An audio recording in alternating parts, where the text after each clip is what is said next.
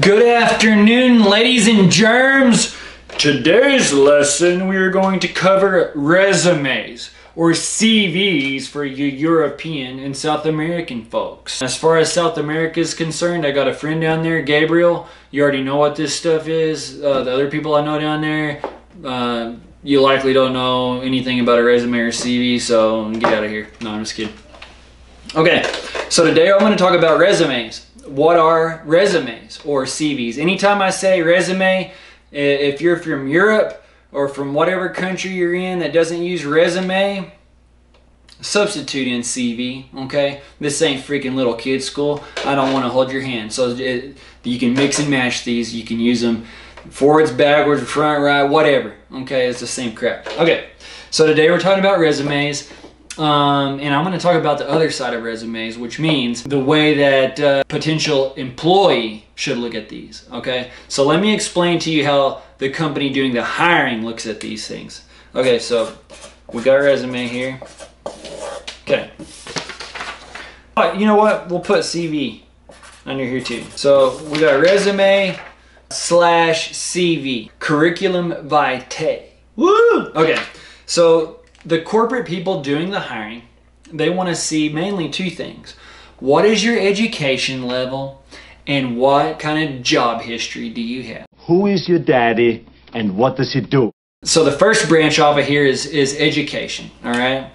Branch number one, education. Okay, so branch number one off a resume is education.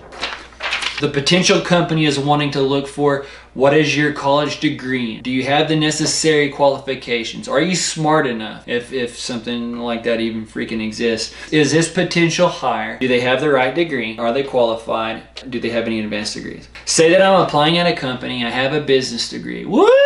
Business degree. Corporate people love this. Corporate people love guys and gals that get college business degrees. So we got business administration, we got business finance, we got business management, we got human resources, we got accounting, and my all-time favorite, boo! Economics. Now I'm not going to go through each one of these degrees and shred it to pieces, so let me just do economics a favor because they're my least, I don't respect them at all. If you know anything, then you know that economics at a fundamental basis says that they can predict the future. Nobody can predict the freaking future. So get the crap out of here with that. I don't want to hear your predictions. I don't want to hear anything you say. If you're stupid enough to go get an economics degree, and I'm sorry if you have an economics degree, but you better announce it. You can post a comment or a like or a dislike and tell me why you got an economics degree, and then we can have a discussion from there. Economics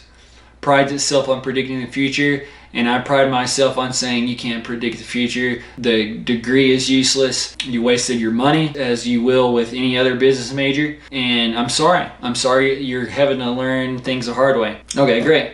I got a business degree too. I'm not proud of it, but I have one. Hey, but hindsight's 20/20, and it's time to wake up and realize you wasted money that you could have learned from a freaking book for 5 cents at the local library. Whatever. I don't even remember the freaking quote. I had brain surgery, so my memory's kind of faulty. But I had these views way before I had brain surgery, so it's not something like, oh, this dude's crazy. He had surgery, and now he comes out squawking all kinds of freaking conspiracy stuff. No, I had these beliefs long ago back. So they're going to look at your education. Perfect candidate for corporate America is somebody that's got a business degree. Why is that? Number one, you're showing everybody that you don't have a brain. Second thing is that you're showing that you'll go into debt for something stupid. Third thing it shows is that you'll do stupid work for years on end in return for a piece of paper. You passed all the steps to corporate America, baby. You'll likely get into corporate America somewhere if you pass all these steps.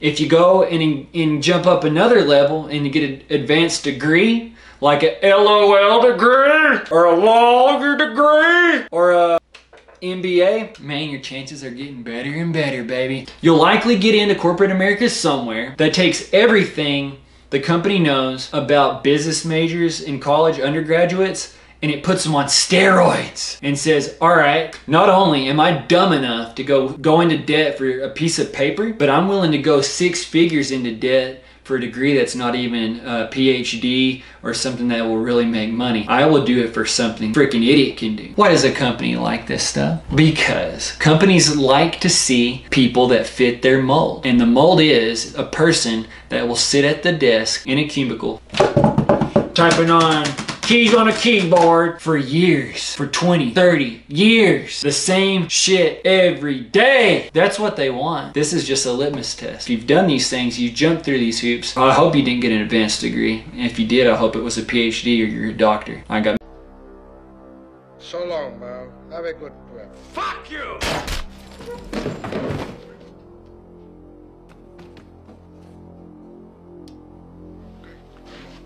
What about Ernie?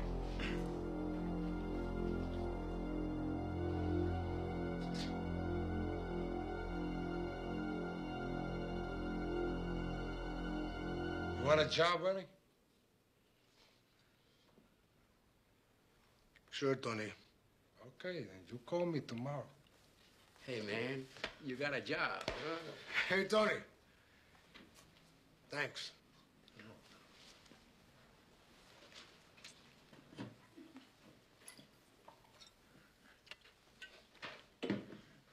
Mad respect for you. But if you went the other way and did a law degree or MBA, like, man, it's time to wake the heck up. If you want to have a discussion or you want to debate this, by all means, I will debate you. Post in the comments and I will debate you. I'm on YouTube almost every day, so please feel free to tell me what you think. Okay, so that's kind of it for the education, the college part. There are other business majors, and I will say this. Anybody that does math, physics, or goes into biology or medicine,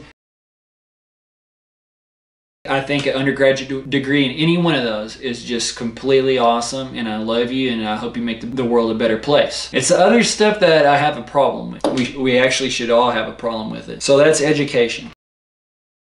The second thing your company is going to want to see is your job history.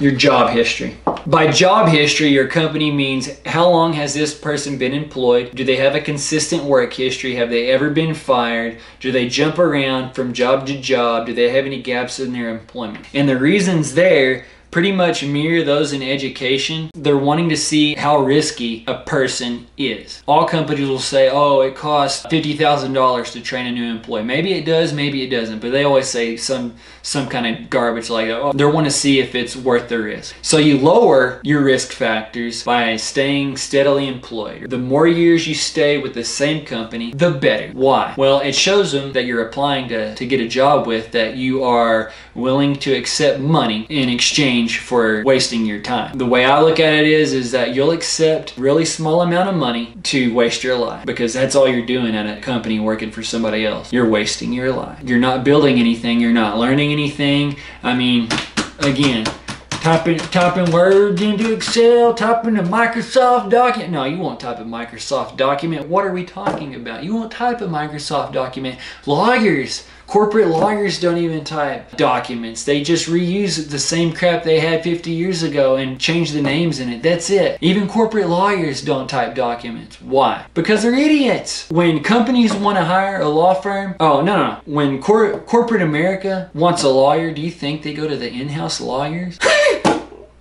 No, they hire somebody from outside that actually knows what they're doing to do this stuff for them. That's another story. Okay, you see where I'm going. They want to see the people that have been at a job for multiple years, consecutive years, without getting fired and being at a job steady. Why? Because this shows the company, the person who has been steadily employed is an obedient dog. Sorry for my language. This isn't meant to offend you. This is meant to open your eyes, which you need to open your eyes if this is all kind of new to you. It signifies to the company that you are obedient dog, or as I prefer to say, it shows them that you are a slave, willing to do whatever it takes to remain employed at the company. Companies will dangle this over your head like this. The sad story that happens as a result of all this is you'll wind up getting too old to do anything about it, and you'll be the one sitting there with the fat belly at the desk, fat butt, making the same old excuse that everybody makes, which is, well, I can't do anything anymore because I gotta send my kids to school. That's a cop-out, that's BS, and that is a total excuse. Enough of that though. So we got education, and we got job history. That's what a resume and a curriculum vitae explore. It's for the companies to figure out and to separate people into two groups. Those who are obedient dogs and those who aren't. We all know the true fact, and the true fact is this. The people that get stuff done in this world, that make a huge change, are the people that break the rules. They're not the people that color inside the lines. They're not the corporate employees. Corporate employees don't get rich. People don't change the world by sitting in a cubicle. People don't even put a dent in anything sitting in a cubicle, coloring inside the lines, and we can all agree on something. The people that make changes in the world, the people that make the great changes, the people that invent things that are positive and that have a big effect on a lot of people, they're the people that break the rules. They're not the people that color inside the line because they're scared of getting in trouble, or they're scared their credit score might go down, or they're scared their boss might get mad. They're the people that don't freaking care about that. And I don't care about it. I never have. That's why when I quit my job, I straight up threw a napkin at my boss and said I quit. It's because this is a game. It's been a game from day one. They want to separate the people out that are obedient and that will say yes sir, no sir, don't ask questions, and continue to do the job the way it's always been done without asking any questions. This is what corporate America is founded on. Nothing gets invented in corporate America. Things are just reused. That's why lawyers that work in corporate America, they don't even use their brain. They just reuse the same documents and the same contracts and the same stuff over and over. And it's not only lawyers, it's every freaking position in corporate America. I'm not trying to offend you. I said a lot of things in here that could offend you, and I understand that. By all means, I would love to have a debate if you want to have a debate with me. And talk about these things, but the truth is the truth and facts are facts. You won't get rich working in corporate America. You won't ever be a business owner by working in corporate America, and chances are you'll be one of the old people saying, well, I gotta send my kids to college now, I can't do anything. Don't let that be you. Be a renegade. Take your life into your own hands, which is an honorable thing to do, and make your life the way that you want it to be. Peace.